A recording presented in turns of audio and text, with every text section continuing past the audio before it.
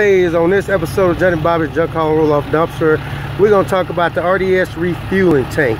The one that has a 91-gallon capacity and it has an 8 gallons per minute diesel pumping capacity, whatever fuel that you are using. And here we go, folks. As with all things, I didn't find a whole lot of information on the web about this tank, but that's a little system. And just got the little cord in there. I got my def in there and whatnot, and it has a little valve that we switch. Then we come on down here and we put it in here and we go to filling. And that's it, folks. That's all. That's all we got to do. Ain't making a noise right now. I want to see how long it's going to take to fill up, because we are at 36 miles to empty in this truck. And we don't want to go too much further than that. But other than that, that's all it takes.